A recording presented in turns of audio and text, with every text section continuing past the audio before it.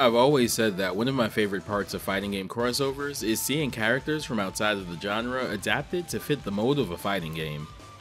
This ranges from characters like Mega Man and Strider in the Versus series, Ryu Hayabusa in Dead or Alive, the truckload of Final Fight characters in Street Fighter, and so on and so forth. One trend that exemplifies this for me is that of the guest character. They've existed in the genre for years. Karnov from the platformer of the same name in Fighter's history, and Art of Fighting's Ryo showing up in Fatal Fury Special being the two earliest examples I can think of. These are especially fun, because they can involve characters from outside the gaming medium itself, like NetherRealm Studios' long history of cross-media guest fighters, or Tekken 7 swerving everyone with Negan. This was originally going to be a video talking about some of them, spurred by the reveal of 2B as a guest character in Grand Blue Rising, joining the ranks of folks like Kratos who have somehow been guests in two separate fighting game series. But the more I worked on that script, the more I realized I don't have much to discuss on that topic that'd be especially interesting. Sure, it'd be neat to break down the movesets and see what's derived from their source material, but I couldn't help but feel like I'd be treading well-traveled ground. So I trashed the work I'd done on that video and went about my usual business.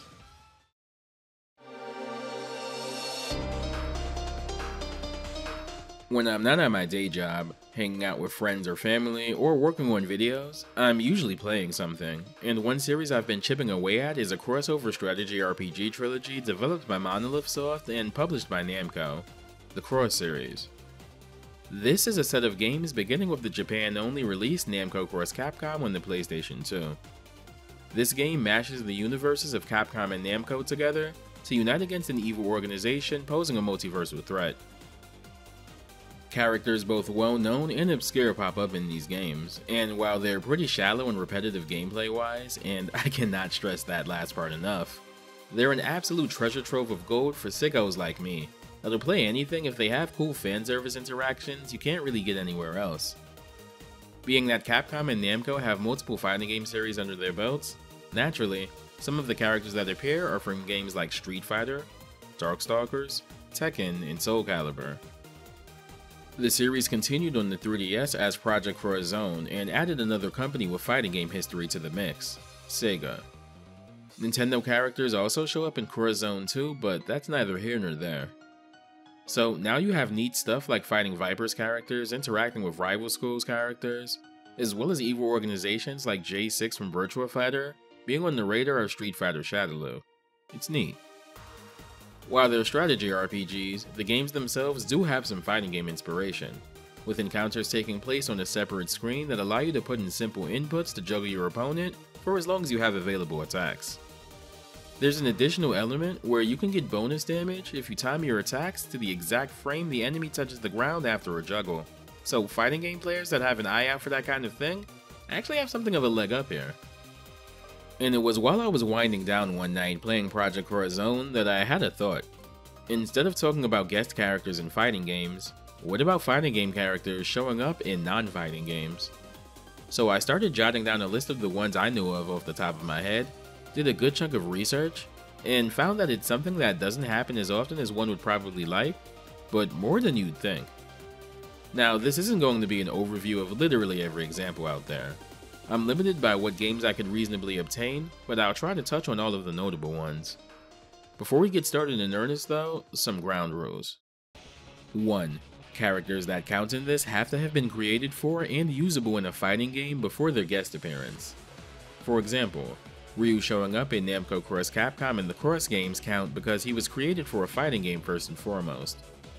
Someone like Guy from Final Fight wouldn't count, because he was created for a beat-em-up before crossing over in the fighting games, and despite both genres sharing some DNA, they're still two separate genres at the end of the day. 2. Spin-offs or even mainline games for fighting game IP that inexplicably change genres are a-okay, as long as they primarily feature characters that debuted in fighting games. So something like, say, Mortal Kombat Shaolin Monks would qualify, because even though it's an alternate retelling of a fighting game being Mortal Kombat 2, the game itself is a beat-em-up. 3. The characters don't have to necessarily be playable in said guest appearance, but they have to be more than a several second cameo. Some of the characters we'll be talking about serve as a supporting character, or even a boss in the games they're in, and that counts. but if it's something small like the Street Fighter cameos in Final Fight 2, then yeah, I'm not counting them. 4, and this is more for logistical reasons than any kind of disdain for them, I'm not including mobile phone games in this. There's no shortage of gacha games with crossover characters in them, and that could honestly take up an entire video on its own. But to keep things organized, as well as my sanity intact, we're going to skip those. That said, let's get started.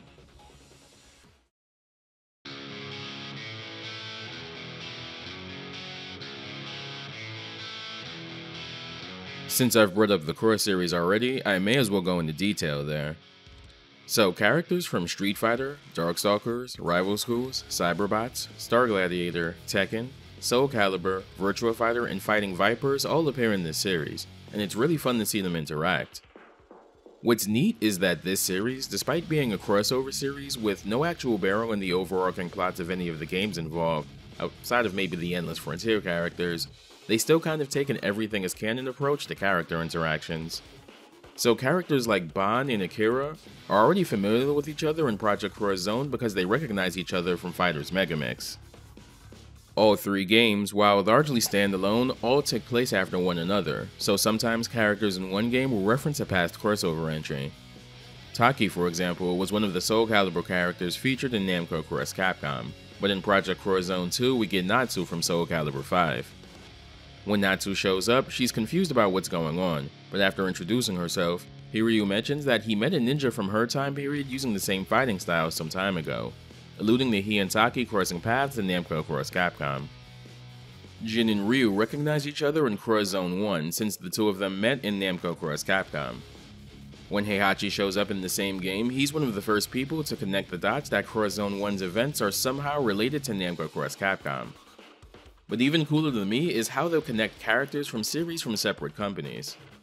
Pai, for example, is acutely aware of the ongoings of the Street Fighter universe, thanks to a fellow movie star friend of hers. The character is never named, but it's implied to be Fei Long, who, like Pai, is also an action film star from Hong Kong, so it makes sense that they'd have similar social circles.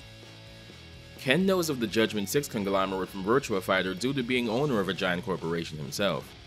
The Mishima Zaibatsu is infamous enough that even Akira has heard of them and connects the dots when he first meets Jin. It's a really clever way of tying 2 otherwise worlds apart series together. One of the coolest things that happens in these games is in regards to Star Gladiator's representation in Project Cross Zone 2. The main hero representative for that series there isn't Hayato like you'd expect, but instead, Jun. The antagonist they use from the games, though, is Black Hayato. His running plotline through Project Cross Zone 2 actually picks up a plotline from Plasma Sword that was pretty much never going to be touched again because that series is never coming back. In Plasma Sword, we learn that Black Hayato is an alternate personality implanted in Hayato via a microchip by series antagonist Bill Stein during the first game's final boss fight. In Black Hayato's ending, he actually manages to become the dominant personality, locking the real Hayato away in his mind, though I think that's just a what-if ending. In Project Cross Zone 2, he shows up before Jun explains that he came into contact with some of the artificially intelligent data anomalies from the Dot Hack series while tracking down a criminal, and that reactivated the Black Hayato personality. Over the course of the game, he shows up as a boss, constantly fighting for control over his body, though the real Hayato was finally able to gain control by the end of the game. Another fun bit involves Heihachi in Project Cross Zone 2. Kamurocho, the fictional district from the Yakuza series, has been overrun by zombies and other BLWs, mirroring the event of the non-canon Yakuza entry Dead Souls, and the general public assumes it's some Mishima Zaibatsu bullshit, and Heihachi ends up hiring an attorney to legally defend him. That attorney ends up being Phoenix Wright. Now, him fighting in Marvel vs. Capcom is one thing, since there's a pretty healthy suspension of disbelief for that series in general, but an RPG series would be way above his pay grade, right? Well, after Phoenix and Maya get wrapped up in this whole mess, Morrigan actually takes Maya's Magatama and charges it with a bunch of spiritual energy, allowing the both of them to actually keep up in fights. Darkstalkers characters are actually pretty well utilized in these games, as the Makai, the demonic realm most of the characters in the series are either from or at least tangentially associated with, usually ends up being something of a nexus point for the more demonic characters from each game company. As an aside, an assassin gets hired to kill Phoenix since he's Heihachi's attorney. and that assassin ends up being none other than Baby Bonnie Hood. We'll talk more about her in a bit. The Virtua Fighter characters get involved with things since Darao, a product of J6, ends up being co-opted by SIN from Street Fighter IV and then eventually Shadaloo itself. Bond from Fighting Vipers gets involved while waiting on a kid from another high school he was going to fight to settle some long-standing school-related scores. That other high schooler turns out to be Batsu from rival schools, who didn't show up because he was inexplicably sucked into a dimensional portal on his way to meet Bond. It's really cool how they find ways to tie all of these characters together. Is it a bit fanfiction-ish? Sure, but that's the entire point and I love it for that. The games also have a training mode for you to perfect those juggle combos, and in Corazon 2, the backdrop is quite literally Street Fighter 4's training stage. It even has Mokujin as the training dummy. There's some neat, ultra-specific fighting game shoutouts in some of the cinematic special attacks as well. For example, in Ryu and Ken's special attack in the first game, look closely at Ryu after he does the EX Tatsu.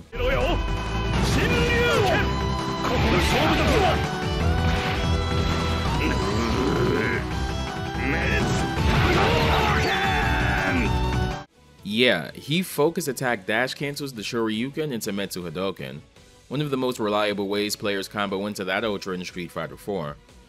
I know I said I'd be focusing on solely the fighting game characters in this video, but I do want to highlight Zero's special attack with X in the second game. He pops Sogenmu and then proceeds to repeatedly use Raikosen on the opponent. Yeah, he's quite literally doing lightning loops from Marvel 3. The references get even more esoteric though. There's a neat blink and you'll miss it bit in Akira and Pi special attack in the first game.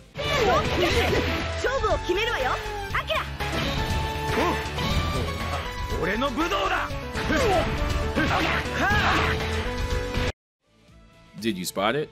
I'll show it again.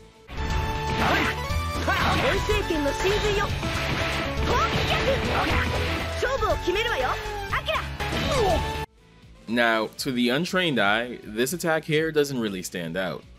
Virtua Fighter fans, and specifically Akira mains, might see this frame and start sweating though. This quick knee is the Teishitsu Dantai, one of the most difficult attacks in fighting game history to consistently pull off, and at least part of the reason why Akira is generally considered to be one of the hardest ever fighting game characters to learn and play at a high level. It's done in Virtua Fighter by pressing guard and kick at the same time, but the catch is that you have to let go of guard within one frame of doing the initial input, which is why you'll commonly see the move referred to as his just frame knee in Virtua Fighter circles. Your reward for doing it properly though is a valuable whiff punish tool and one of the fastest, most versatile launchers in Virtua Fighter. So if you do plan on picking up Akira, it's probably worth at least attempting to learn it.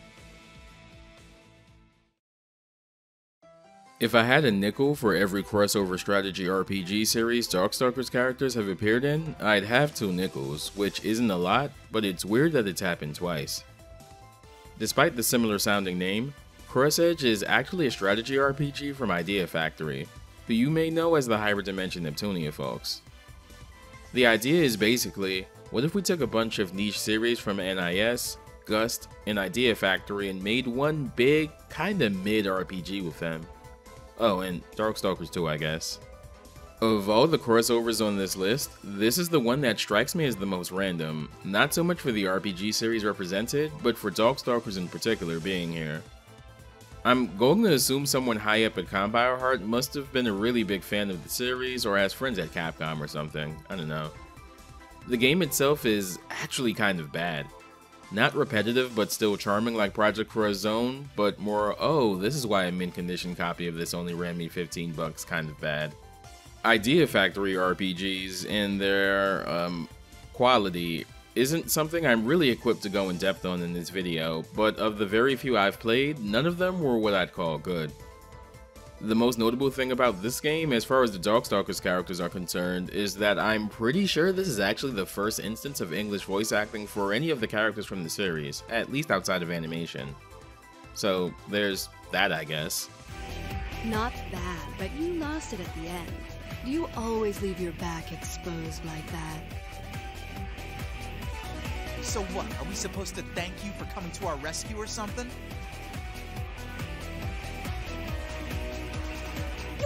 be rude. Pay attention. The fight's not over yet. Need some help, sweetie? Whatever. It's not like you'd go away if I said no, right? Smart boy. I'm glad. I do so love smart boys.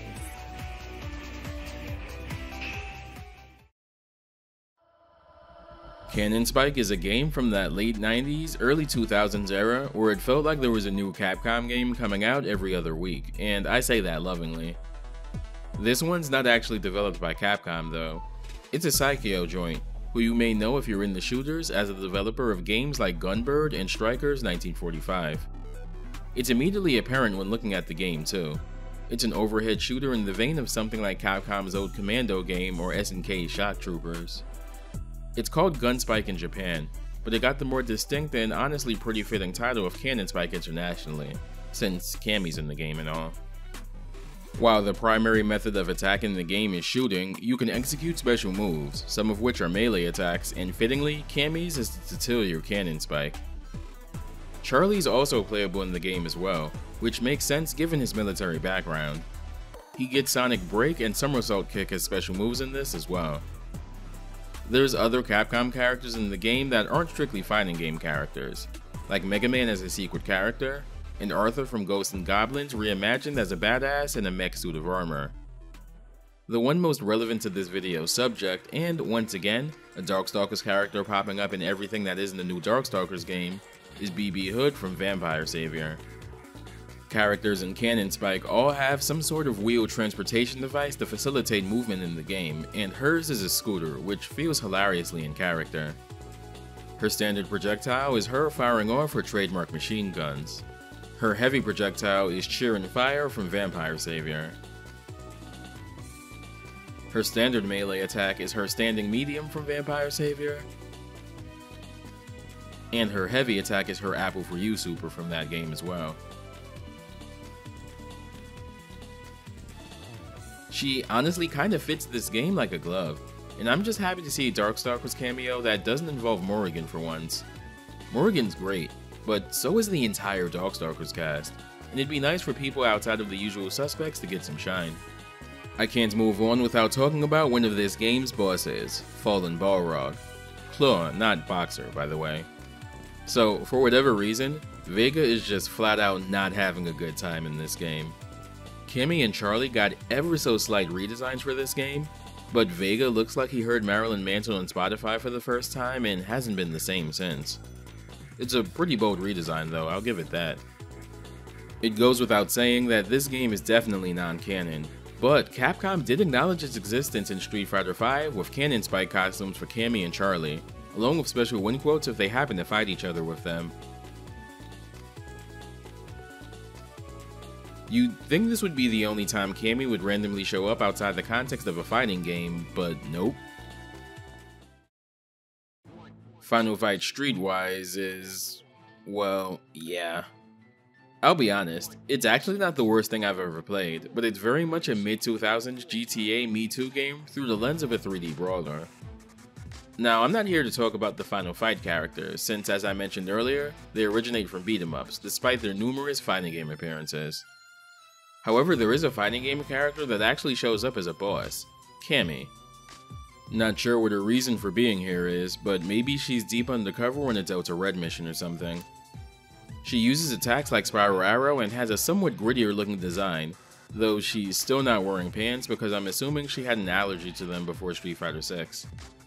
If this game was going to have some kind of Street Fighter representation, I think this was actually the best way to go about it. It's a surprisingly well-considered decision in a game made up of multiple baffling decisions. Speaking of baffling decisions, Death by Degrees is a really interesting game, and I can't decide if it's for the right or wrong reasons.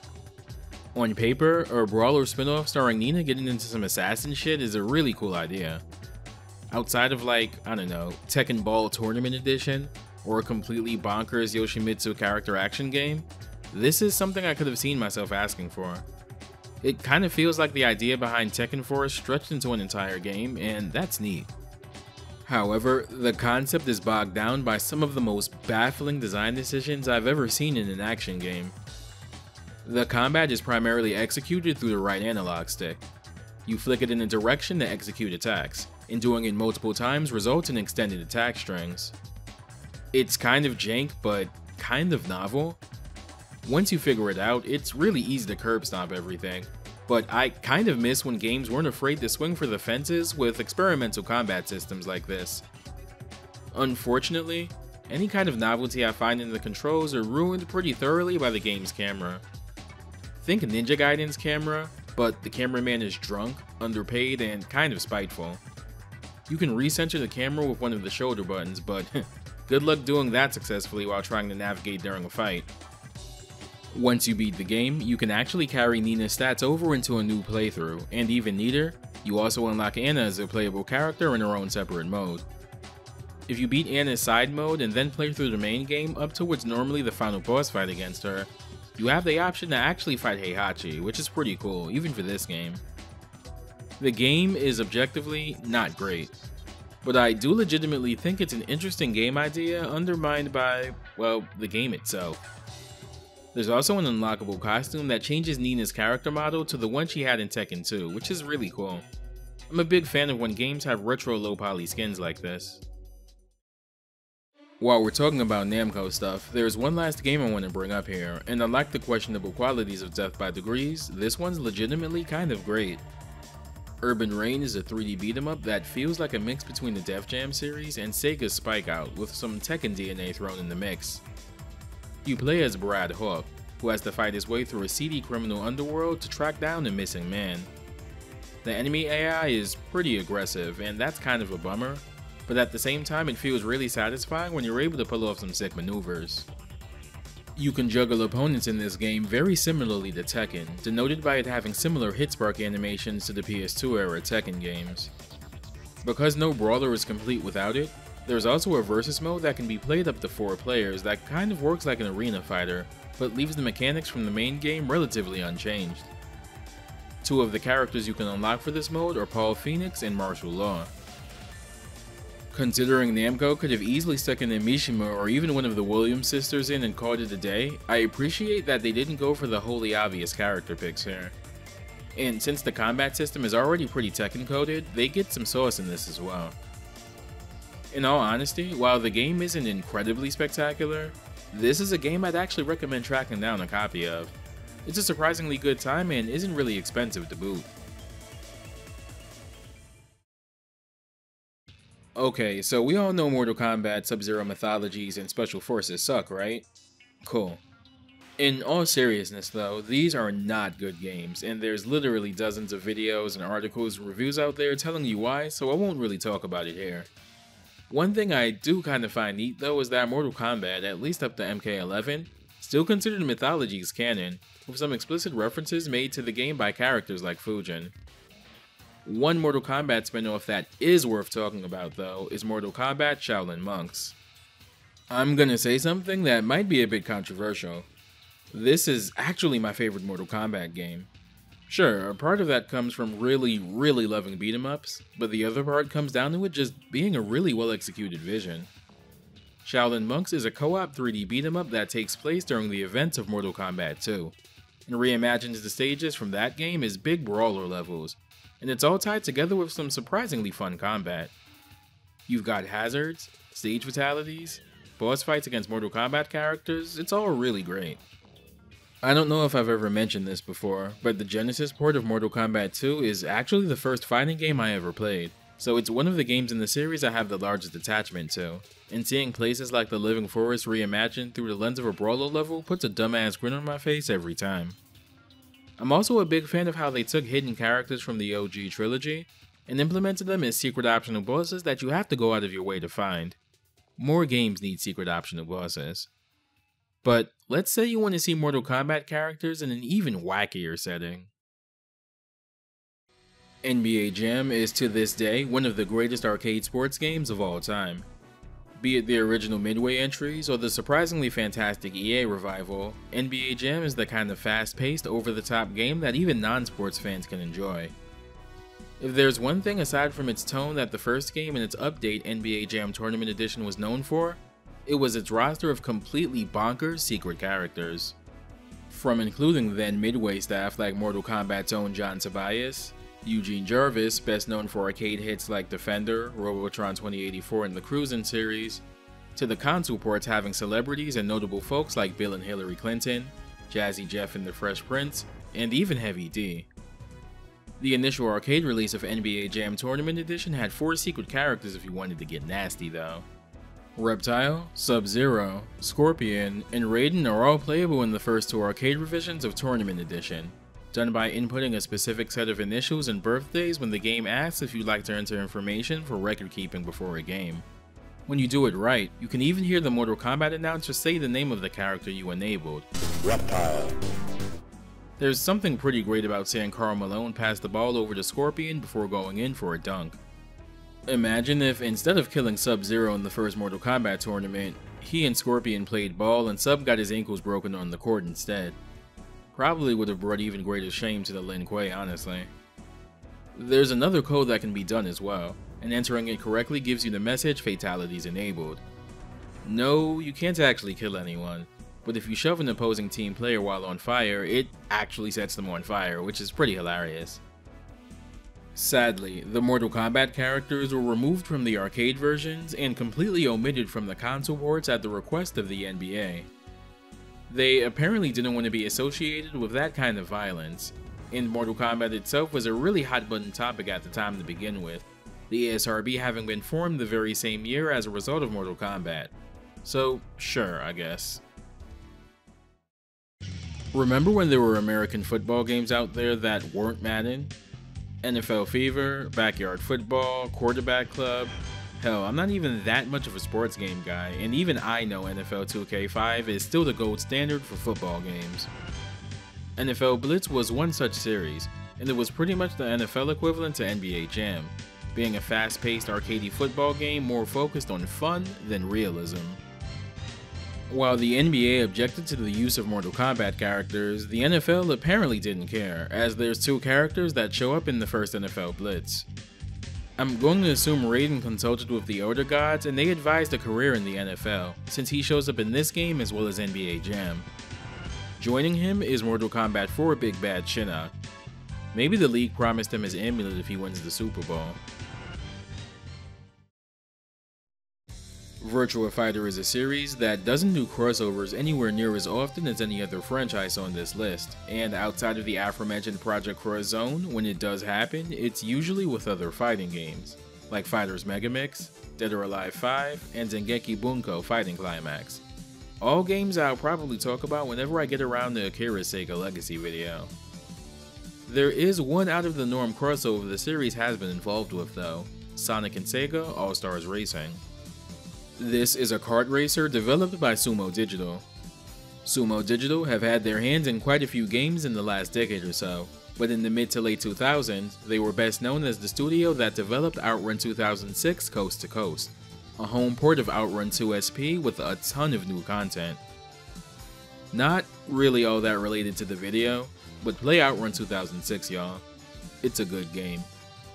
They later go on to do other games for Sega, like Sega Superstars Tennis, which eventually led to All-Stars Racing. Its sequel, All-Stars Racing Transformed, is still to this day considered one of the best kart racers of all time, up there with Crash Team Racing and Mario Kart 8. Virtua Fighter gets some love by including Jackie Bryant and Akira as racers in the game. Jackie does the driving, while Akira hangs out on the passenger side. Both characters are using their Virtua Fighter 5 designs as well. I actually really love this roster pick, because for what little lore Virtua Fighter has, and that's not a lot, one thing that is firmly established is Jackie being a race car driver when he's not fighting, so he makes a natural fit for a racing game. The sports car he's driving is called Red Lightning, and it looks like a legally distinct Ferrari, almost definitely meant to be a nod to Outrun, especially given the developer. Things get even cooler though. An item you can get in All-Stars Racing is the eponymous All-Star. This only appears if you're not doing too great in a race and involves the characters doing something special to give them a boost that'll hopefully get them back in the running. For Jackie and Akira's All-Star move, Akira hops out of the car and then hits it with a Tetsuzanko, sending it fucking flying through any other cars unfortunate to be ahead of them. It's a really cool way to implement Akira's most iconic move into the game, and a bit of Akira's Virtua Fighter 5 theme even plays during this debut. Guilty Gear is a series that, if nothing else, swings for the fences. It was doing high-res, super detailed sprite art for its games in an era where 2D fighting games were considered all but dead, had a distinct heavy metal aesthetic that bled out into every aspect of its visual design, and of course, it had instant kills. It's a series that also isn't afraid to experiment. Guilty Gear Judgment on the PSP is one such example. Judgment is actually a compilation release. It contains a port of Sharp Reload, which honestly was pretty bonkers to have on a handheld in 2006, and the titular Guilty Gear Judgment. Judgment is a spin-off of the series, using a lot of Guilty Gear X's assets, but using it for a beat-em-up instead. I don't know if the game is canon or not. My understanding is that it has no bearing on the main Guilty Gear plot, but also doesn't have anything that necessarily contradicts it either. If any Guilty Gear fans more well versed in the lore are watching this, please feel free to fact check me in the comments. The series' usual control scheme of punch, kick, slash, and heavy slash have been replaced with a light, medium, and heavy attack, along with a jump button. However, you still put in the special motions for your respective characters to do their special moves, like quarter circle forward for Saul's Gunflame or Kai's Stun Dipper. The enemy variety isn't anything to write home about, and for the first few levels, you'll almost exclusively be fighting these lizard-looking things in various colors. The bosses are pretty inspired though. Thankfully, the game isn't too long, but there's a decent amount of replay value in it thanks to all of the unlockable characters. It's not a bad way to waste an afternoon or two. Now, we've talked about spin-offs, but what about an entire mainline game that switches genres completely? Enter Guilty Gear 2 Overture. Instead of being a fighting game, this one's a weird action game and real-time strategy hybrid, with Guilty Gear series lead Daisuke Ishiwatari stating that he felt that the team did everything they set out to do with a fighting game with the Guilty Gear X games. While the game does take place after the events of Accent Core Plus, the game's plot is largely meant to follow up from the event of the first Guilty Gear game, hence the title, Guilty Gear 2. You'd think a game like this would be kind of pushed to the side and forgotten about once the series went back to fighting games with XR, but no, this game is canon as fuck. A lot of characters, concepts, and plot beats in XR and specifically Sign have their origins in Overture. Sin debuted in Overture. Dr. Paradigm, Overture.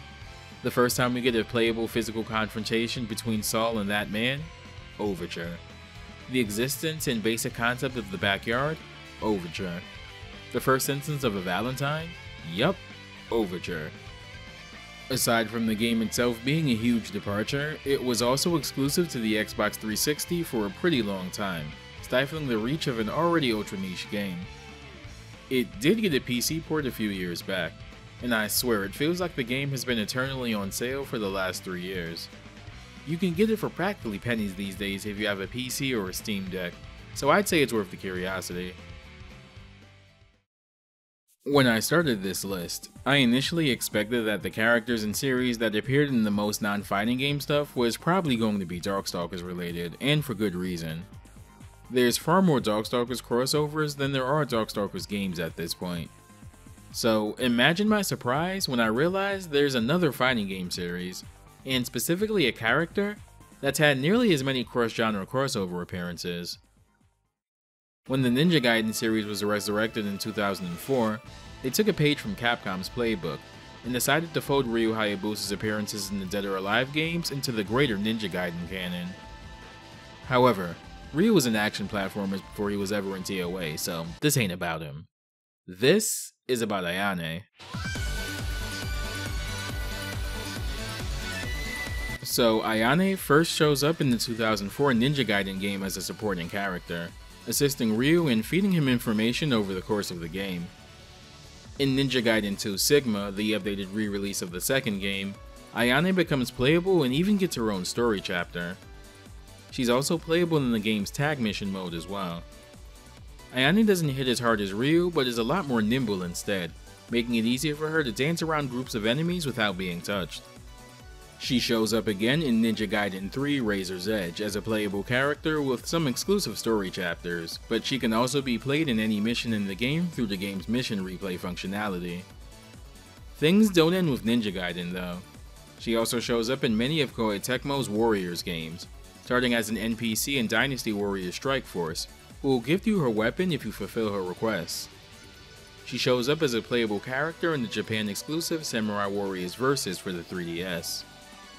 Warriors Orochi 3 is her first major playable appearance in these games, alongside some other characters I'll get to in a second. In this game, she appears to be pulled into things sometime after the events of Dead or Alive 4. She'd go on to appear in subsequent games like Warriors All-Stars.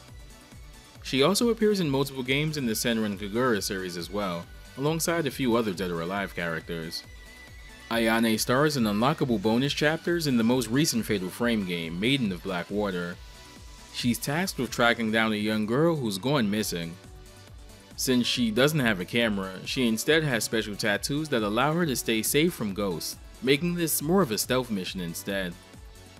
It's worth mentioning that Maiden of Black Water was initially a Wii U exclusive due to being funded by Nintendo, though they've seemingly allowed Koei Tecmo to publish it elsewhere. I mention this because according to an interview, it was actually Nintendo that suggested to Tecmo that they add a Dead or Alive character to the game, to put them in a situation where they wouldn't be able to fight their way out through normal means. I have to say, that's actually a pretty dope idea, an example of the creativity that can stem from putting fighting game characters in games outside of the genre. Ayane isn't the only Dead or Alive character to show up in crossovers though. Series poster girl Kasumi also appears in the Ninja Gaiden games, albeit much less frequently. She appears in the final cutscene of Ninja Gaiden 2, though you don't see her face. She becomes playable in the series in Ninja Gaiden 3 Razor's Edge, sporting a new design specifically for this series, though you can use some of her Dead or Alive outfits as well. She's also the only character in the game that actually has different hair designs that can be toggled, interestingly enough. She's also a playable character in Warriors Orochi 3 Ultimate, as well as Warriors All-Stars. Quick aside, but there's one other fighting game character that shows up in Warriors Orochi 3 Ultimate, Sophidia from Soul Calibur. She appears to be sucked into this game sometime after the events of Soul Calibur 4, which her design is also based on. She even gets her critical finish from Soul Calibur 4 and Broken Destiny as her special move in this game. I got you! Please, forgive me. This is the end. This is the only way. Before we move on to the last company I'll cover, I actually want to highlight the Warriors games themselves. Warriors Orochi is a crossover between Samurai Warriors and Dynasty Warriors first and foremost. But one thing you might not know is that the first Dynasty Warriors game was actually a one-on-one 3D fighter in the vein of Soul Edge. Granted, the characters in this series are all based on historical figures, so I'm not sure I should count the Musou Warrior games for this video, but I do think it was worth mentioning. Samurai Showdown RPG was until recently one of the most interesting fighting game spin-offs no one outside of Japan had played. This is basically what the title sounds like, a turn-based RPG taking place in the world of Samurai Showdown. You can select your starting character, and while they have their own plotline, you do meet up with the others later on. You get the ability to choose between playing retellings of Samurai Showdown 1 or 2 with each character. While it's mostly a fairly standard turn-based RPG, a few fighting game mechanics from the series manifest in pretty interesting ways here. For one, the rage mechanic the series is known for is present, with the meter filling as you attack, and your attack power rising as a result. The game also allows you to choose between standard menu confirmation for special attacks, or the ability to use fighting game inputs for special moves, with the inputs being more or less identical to how they're presented in the mainline fighters. It's a pretty neat way of keeping the player engaged, and I'm glad you get the option to switch in case you get bored with one of the modes. This is the kind of experiment I'd say I almost wish I could see from other fighting game series. A Street Fighter or Soul Calibur RPG would be pretty sick. Late last year, a fan translation for the game was finally completed for the Neo Geo CD version of the game, allowing for audiences outside of Japan to finally play the game for the first time. If you're even remotely interested in RPGs and fighting games, I definitely recommend giving this a try. There's an even more niche game to talk about next, and it actually stars another character from this game. Nagaruru, Anohito Kata no Okurimono, translated as The Gift She Gave Me, is probably the single most interesting genre jump of any game in this video. This is a visual novel played from the point of view of a 7-year-old orphan appointed to serve as the live-in assistant to the village shrine maiden, Nagaruru. This was a very late Japan-only Dreamcast release that, similarly to Samurai Shodown RPG, got a stellar fan translation in the latter half of 2023. I admittedly haven't gotten too far in the game, but there is a little variety. In addition to having some branching conversations, there's also mini-games to take part in, like being quizzed on various foods. I'm still early on, so I don't quite know where the story is going yet, but the game does make a point to show the player that even removed from the harsh battles Nagaruru faces on the regular in the Samurai Shodown series, she's still seemingly plagued by nightmares of the violence she partakes in. There's little nods to Samurai Shodown here and there, but this is 100% standalone and requires zero knowledge of Nagaruru's home series to enjoy. It's certainly gotten my attention, and anyone with the means to play this should definitely check it out if you want a more unique look into this particular universe. But what if you want a more action-oriented SNK example? Metal Slug is probably SNK's most famous non-fighting game series. When the Arose buyout happened, and then the subsequent Playmore years, Metal Slug was one of the few series still trucking along in spite of things. The series notably got an exclusive entry on the Game Boy Advance, followed by a mainline sequel, Metal Slug 7 on Nintendo DS soon after. Not too long after that, SNK ported the game to the PlayStation Portable, adding new screen options, hidden routes, and updated audio. The game also added a new character via paid DLC, Leona from the King of Fighters. Leona wasn't very expensive. If I'm recalling correctly, she was only $1 or so, but SNK must have felt like they needed to make her worth it if you had to pay for her, because she's easily the most overpowered character in the game. For one, Leona can keep any obtained weapon she's carrying when she dies. She loses them upon using a continue, but up to that point, she's safe. She also gets 1 extra hit point when in Metal Slugs, with them needing 4 hits to be destroyed if using one with her instead of the normal 3. Most notably though, Leona can perform her trademark Moonslasher move from the King of Fighters by holding up, L, and the fire button. Not only does this do a lot of damage, but she can use this defensively as well, since it'll destroy any projectiles it comes in contact with. You might be thinking that there's no way she can get any more absurd than that, but there's some neat tech you can do with Moonslasher. Leona can cancel the Moonslasher animation by pressing the button for grenades. However, Leona can cancel that animation into Moonslasher as well, so by holding the button combo for Moonslasher and alternating between the standard fire and grenade buttons, she can repeatedly chain Moonslashers together, which decimates a lot of things in the game. Before we wrap up, I want to hit a few quick rapid-fire honorable mentions. The final DLC expansion for Neo 2 features Neo Tengu from Dead or Alive as a boss fight. Alpine Racer 2 in the arcade has Kuma from Tekken as a secret character. He even uses tree branches for skis. Morrigan appears as a playable character in the Dreamcast port of Gunbird 2. Namco's Smash Core Tennis series has had quite a few Namco crossover characters, ranging from the Tekken 3 incarnations of Eddie, Heihachi, and Yoshimitsu in one of the PS1 entries, to Heihachi, Xiaoyu, Raphael, and Cassandra in the PS2 sequel. So if you ever wanted to see Serena Williams whip Heihachi's ass in tennis, this is your game.